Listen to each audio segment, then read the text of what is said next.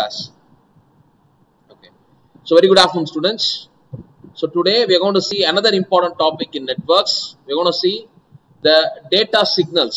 Right? What are the different types of data signals, and what are the different types of waveforms, and what are the different techniques to represent that particular signal. That is what we are going to see today. And also we are going to see the error detection and correction techniques. What are the error control codes we have, and what is the very important error control technique that is followed. இதெல்லாத்தையும் என்ன பண்றோம் அப்படினு பாத்தீங்கன்னா இன்னைக்கு கிளாஸ்ல பார்ப்போம். Okay. So first thing வந்து பாத்தீங்க அப்படினா when it comes to data signals, right? So data signals mostly என்ன types of இருக்குனா only two types of signals. One is analog and as well as digital, right? So you know what is analog signal and what is digital signal, right? And you can see here, this is the analog signal representation and this is the digital signal representation. Analog signal na nam eppadi represent பண்ணுவோம், ஒரு sine wave la represent பண்ணுவோம். ஏன் அந்த sine wave la represent பண்றாங்க அப்படினு பாத்தீங்க அப்படினா it is a continuous signal. கரெக்ட்டா? ஒரு continuous signalன்றதுனால அத என்ன பண்றோம், sine wave la represent பண்றோம். சரியா? And similarly digital signal எப்படி represent பண்றோம் அப்படினா square wave la represent பண்றோம். சரியா? நல்லா புரிஞ்சுக்கோ. இப்போ நிறைய இது வந்து பாத்தீங்க அப்படினா இந்த signal not only for communication networks, even வந்து பாத்தீங்க அப்படினா இந்த செமஸ்டர்ல digital communication ஒரு சப்ஜெக்ட் படிக்கிறேன். சோ அதுலயுமே வந்து பாத்தீங்க அப்படினா you will see lot of error control coding techniques and you will see a lot of modulation techniques. அதெல்லாமே படிப்பீங்க. ஓகேவா? you will study about lot of analog modulation and all those things, right? So இப்போ first we will see what is analog signal, what is digital signal. Analog signal is a continuous waveform, right? And discrete signals வந்து பாத்தீங்கன்னா discrete sets of signals ஆ இருக்கும், ரைட்டா? So discrete எப்படி represent பண்ணுவோம்னா square வேவ்ல represent பண்ணுவோம். சரியா? இன்னொன்னு வந்து பாத்தீங்கன்னா ஒரு அனலாக் சிக்னல் எடுத்துக்கிட்டீங்கன்னா ஒரு கண்டினியூஸ் இன்ஃபினிட்டி வேல்யூஸ் இருக்கும். கரெக்ட்டா? இப்போ இந்த ஒரே ஒரு டைம் பீரியட் தான் எடுத்திருக்கேன். அதாவது இது ஒரே ஒரு சைக்கிள் தான். சரியா? ஒரு பாசிட்டிவ் சைக்கிள், ஒரு நெகட்டிவ் சைக்கிள். சரியா? இதுல வந்து பாத்தீங்க அப்படின்னா you will have continuous values. சரியா?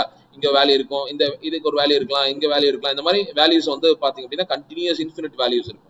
ஆனா இத பொறுத்த வரைக்கும் பாத்தீங்க அப்படின்னா டிஸ்கிரீட்ட பொறுத்த வரைக்கும் பாத்தீங்க அப்படின்னா என்னது டிஜிட்டல் சிக்னல் பொறுத்த வரைக்கும் பாத்தீங்க அப்படின்னா 0 or 1. இது வந்து 1 or this is 0, ரைட்? ரெண்டே வேல்யூ தான், 1 இல்லனா 0 அப்படி தான் ரெப்ரசன்ட் பண்ண முடியும். கரெக்ட்டா?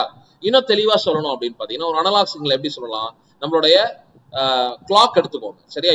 you have analog clock and as well as digital clock. கரெக்ட்டா? வீட்ல எல்லாமே அனலாக் கிளாக் வச்சிருக்கோமா, அதுல என்ன இருக்கும், எல்லாமே வந்து டைம்ல இருந்து மினிட்ல இருந்து செகண்ட்ஸ்ல இருந்து எல்லாத்தையுமே பார்க்க முடியும்ல. சரியா? அந்த கிளாக் வந்து ஃபுல்லா சுத்தி வருமா? சரியா? 3 முள்ளு இருக்கா, எல்லாமே சுத்தி வருதா? சரி, நீ என்ன சிக்னல்னாலும் என்ன பண்ணும், என்ன சேஞ்ச்னாலும் நீ கண்டினியூஸா பார்த்துட்டே இருக்க முடியுமா? That is analogue signal. சரியா? அது வந்து ஒரு அனலாக் உடைய ஒரு எக்ஸாம்பிள். இப்போ டிஜிட்டல் வாட்ச் எடுத்துக்கோ. டிஜிட்டல் வாட்ச்னா அது டைம் தான் காட்டும். 8:55 8:56 அப்படின்னு மாறும். உடனே என்ன இருக்கும், ஒரு 1 மினிட்ல ஜஸ்ட் அடுத்த டைம் காட்டுது. ஓகேவா? அதுல வந்து எந்த சேஞ்ச் நடக்குதுன்னு நீ பார்க்கவே முடியாது. கரெக்டா? தட் இஸ் டிஜிட்டல், ரைட்டா? சோ அனலாக் டிஜிட்டல் ஒரு பேசிக் எக்ஸாம்பிள் அதுதான். ஓகேவா? and as I said before, analog signal நம்ம என்ன ரெப்ரசன்ட் பண்ணுவோம்னா கண்டினியூஸ் சிக்னலா ரெப்ரசன்ட் பண்ணுவோம், சைன் வேவ் அப்படி ரெப்ரசன்ட் பண்ணுவோம். and then டிஜிட்டல் சிக்னலை வந்து பாத்தீங்க அப்படின்னா ஸ்கொயர் வேவ்ல ரெப்ரசன்ட் பண்ணுவோம் அப்படின்னு சொல்லியிருந்தேன். and அனலாக் சிக்னலை நீ டிஜிட்டலா மாத்த முடியும். and you know that எப்படி அனலாக் சிக்னல் டிஜிட்டலா மாத்த முடியும் அப்படின்னு பாத்தீங்கன்னா you will have to perform sampling பண்ணணும் and then quantization பண்ணணும். கரெக்ட்டா? அதுமே நிறைய பேருக்கு வந்து சாம்பிளிங்னா என்ன, குவான்டைசேஷன் என்ன எல்லாம் தெரியாம இருக்கும். சரியா? இத பேசிக்கா as a being electronics and communication engineer you have to know how an analog signal is converted into digital signal. சரியா? சோ அதெல்லாம் நான் வந்து I'll just explain, அது மட்டும் சொல்றேன். அதுக்கும் communication நெட்வொர்க்ஸ்க்கும் it's not related, but I'll just tell you about the analog signal. Okay? So இப்போ analogue சிக்னல்னு எடுத்துக்கிறீங்க. இப்போ நீங்க என்ன படிப்பீங்க அப்படின்னா நிறைய மாடுலேஷன் டெக்னிக்ஸ்லாம் படிப்பீங்க. கரெக்ட்டா? ஆம்ப்ளிட்யூட் மாடுலேஷன் ஒன்று படிக்கிறீங்க, அப்புறம் வந்து டைம் frequency modulation படிப்பீங்க, and then phase modulation படிப்பீங்க. இதுக்குள்ளலாம் நான் போல. இப்போ ஒரு சிக்னல் எடுத்துக்கிறீங்க, இதுதான் ஒரு கண்டினியூஸ் அனலாக் சிக்னல் எடுத்துக்கிறோம்னா இந்த சிக்னல்ல ஆம்ப்ளிட்யூட் எது?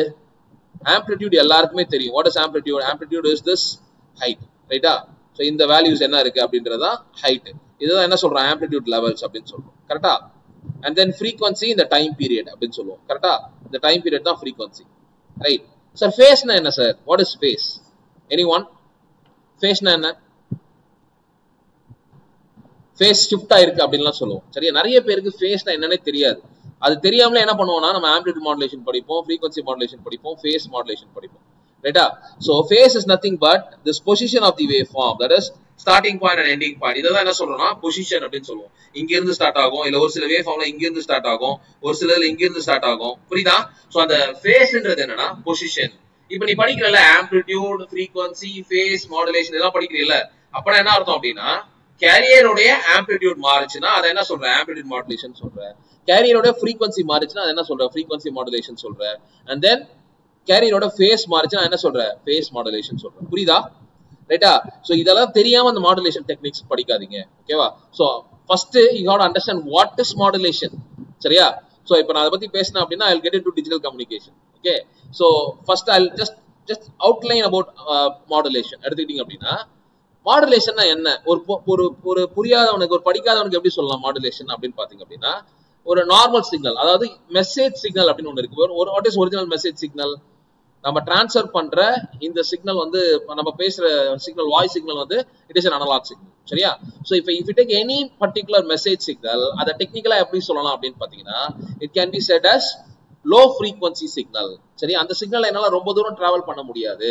சரியா அப்ப அந்த ரொம்ப தூரம் நான் டிராவல் பண்ணனும் அப்படினா அதுக்கு என்ன தேவை அப்படினா I need a high frequency signal சரியா ஒரு high frequency signal இருந்தா தான் என்ன பண்ண முடியும் அப்படினு பாத்தீங்கன்னா ரொம்ப தூரம் வந்து டிராவல் பண்ண முடியும் சரியா சோ இப்போ ஒரு அந்த லோ frequency சிக்னலை ஒரு ஹை frequency-ல கம்பைன் பண்ணி ட்ரான்ஸ்மிட் பண்ற ப்ராசஸ்க்கு பேரு தான் மாடுலேஷன் சரியா சோ அப்ப மாடுலேஷன் என்ன ஒரு லோ frequency சிக்னலை டெஃபினிஷன் படி சொல்லணும் அப்படினா super imposing low frequency signal over the high frequency signal carrier signal அப்படினு சொல்லுவோம் ஆனா உனக்கு புரியுற மாதிரி சொல்லணும் அப்படினா ஒரு high frequency சிக்னலையும் low frequency சிக்னலையும் combine பண்ணி ட்ரான்ஸ்மிட் பண்றோம் எதுக்காக போறோம் பர்பஸ் ஆஃப் மாடுலேஷன் என்ன எதுக்காக மாடுலேஷன் பண்றோம் அப்படினு பாத்தீங்க அப்படினா ஃபார் லாங்கர் டிஸ்டன்ஸ் கம்யூனிகேஷன் கரெக்ட்டா ரொம்ப தூரம் டிராவல் பண்ணனும் அப்படினா அந்த மெசேஜ் சிக்னல் கண்டிப்பா மாடுலேஷன் தேவை சரியா சார் ஓகே சார் மாடுலேஷன் சொல்லிட்டீங்க அது என்ன சார் ஆம்ப்ளிட்யூட் மாடுலேஷன் அது என்ன சார் frequency மாடுலேஷன் அது என்ன சார் phase மாடுலேஷன் இதுல நிறைய டைப்ஸ் இருக்கு இதே மாதிரியே பாத்தீங்கன்னா ஆம்ப்ளிட்யூட் ஷிஃப்ட் கீயிங் இருக்கு frequency ஷிஃப்ட் கீயிங் இருக்கு phase ஷிஃப்ட் கீயிங் இருக்கு அது எல்லாமே நீங்க படிப்பீங்க கரெக்ட்டா ரைட்டா so amplitude and frequency and phase இப்படி இருந்துச்சுனா frequency modulation எப்படி சொல்றோம் அப்படினு பாத்தீங்கன்னா நீ ஜாயின் பண்றல ஒரு மெசேஜ் சிக்னல்ல ஜாயின் பண்ற ஒரு கேரியர் சிக்னல்ல ஜாயின் பண்றீங்க கரெக்ட்டா ரைட்டா சோ இப்படி ஜாயின் பண்ணும்போது what will happen is carrier will undergo lot of changes சரியா carrier will undergo lot of changes கேரியரோட amplitude மாறும் கேரியரோட frequency மாறும் கேரியரோட phase மாறும் சரியா அதனால தான் என்ன சொல்ற ஆம்ப்ளிட்யூட் மாடுலேஷன் சொல்ற frequency modulation சொல்ற phase modulation சொல்ற புரியுதா நிறைய பேருக்கு கேரியரோட ஆம்ப்ளிட்யூட் மாறுமா இல்ல மெசேஜோட ஆம்ப்ளிட்யூட் மாறுமானே தெரியாது சரியா ஏன்னா நீ தான் டெஃபினிஷனை மனப்பாடம் தான பண்ணுவ சரியா கேரியர்ல தான் சேஞ்சஸ் நடக்கும் மெசேஜ்ல சேஞ்சஸ் நடக்காது ஏன் அப்படினா message is the original signal any changes which affects the message signal that communication is not a successful communication கரெக்ட்டா இப்போ நான் ஒரு ஸ்டூடண்ட்ட கூப்பிடுறேன் காலேஜுக்கு நீ ஜீன்ஸ் பேண்டே போட்டே வர கூடாது அப்படி நான் சொல்றேன் சரியா இது வந்து என்னது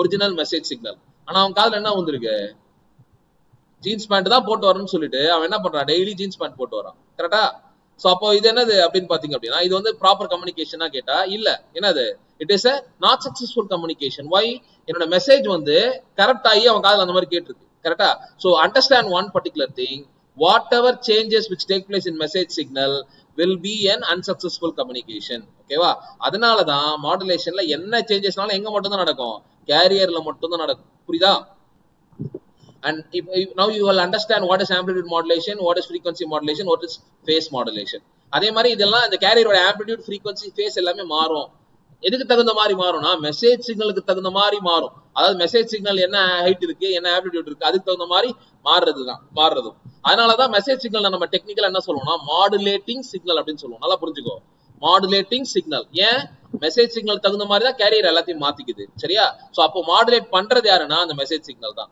ஓகேவா அவுட்புட் வெளியே வருதுல ஆம்ப்ளிட்யூட் வேவ் ஃபார்மா வெளியே வருதுல அது பேர் என்னன்னா modulated wave form modulated signal அப்படினு சொல்லுவோம் சரியா so you have to technically understand what is message signal what is carrier signal what is modulating signal what is modulated signal புரியுதா சரியா சோ இதெல்லாம் சொல்லிட்டீங்க சார் அதே மாதிரி சார் இதுல வந்து ASK ன்னு ஒன்னு சொல்றீங்க FSK ன்னு ஒன்னு சொல்றீங்க PSK ன்னு ஒன்னு சொல்றீங்க அப்பனா என்ன சார் ஆம்ப்ளிட்யூட் ஷிஃப்ட் கீயிங் ன்னு சொல்றீங்க frequency ஷிஃப்ட் கீயிங் ன்னு சொல்றீங்க and phase ஷிஃப்ட் கீயிங் ன்னு சொல்றீங்க இதெல்லாம் கம்யூனிகேஷன் தியரியிலே படிச்சிருப்பீங்க ஆனா கண்டிப்பா என்னன்றது தெரியாமலே நீங்க படிச்சிருப்பீங்க சரியா amplitude shift keying is nothing but it is the same process of amplitude modulation frequency shift keying same da frequency modulation da and similarly phase shift keying enadhu phase modulation da சரியா PSK phase modulation da ஓகேவா ஆனா ஒரே ஒரு change என்னன்னா message signal வந்து அனலாகா இருந்துச்சுனா அது என்ன சொல்றேன் அனலாக் ஆம்ப்ளிடியூட் மாடுலேஷன் சொல்றேன். மெசேஜ் சிக்னல் வந்து டிஜிட்டலா இருந்துச்சுன்னா அதை என்ன சொல்றேன்,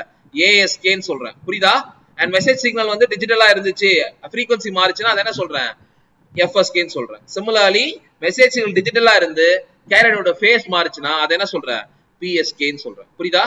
So இதை வந்து நான் இன்டெப்தா சொல்ல போறது இல்ல, because that is no way related to communication networks. Okay, so now sir நான் ஏன் இதெல்லாம் சொன்னேன் அப்படின்னு பாத்தீங்கன்னா, now you will understand what is digital signal, what is analogue signal. இந்த மாதிரி எல்லா மாடுலேஷன் எல்லாத்துக்குமே அனலாக் சிக்னல் டிஜிட்டல் சிக்னல்ஸ் தான் நம்ம யூஸ் பண்றோம். ஓகேவா? அது சைன் வேவ் ஸ்கொயர் வேவ் தான் நம்ம யூஸ் பண்றோம். ஓகேவா? பட் இதுல வந்து ஹை ஃப்ரீக்வன்சின்னு சொல்றேன், லோ ஃப்ரீக்வன்சி சொல்றேன், அதெல்லாம் எதை வச்சு சொல்றோம் அப்படின்னு பாத்தீங்க அப்படின்னா, த representation of the wave forms, right? Frequency வந்து எத்தனை நம்பர் ஆஃப் சைக்கிள்ஸ் இருக்கோ அதை வச்சு தான் நம்ம என்ன சொல்றோம், ஹை ஃப்ரீக்வன்சி சிக்னலா லோ ஃப்ரீக்வன்சி சிக்னலான்னு சொல்றோம். Okay, so now you have to understand what is analogue and what is digital, what are the different types of analogue signal, what are the different types of digital signals. Okay, so thank you students, thank you for watching. கண்டிப்பா இந்த video உங்களுக்கு எல்லாருக்கும் ரொம்ப யூஸ்ஃபுல்லா இருக்கும் நம்புறேன். Subscribe Passionate Professor and keep learning. Thank you very much.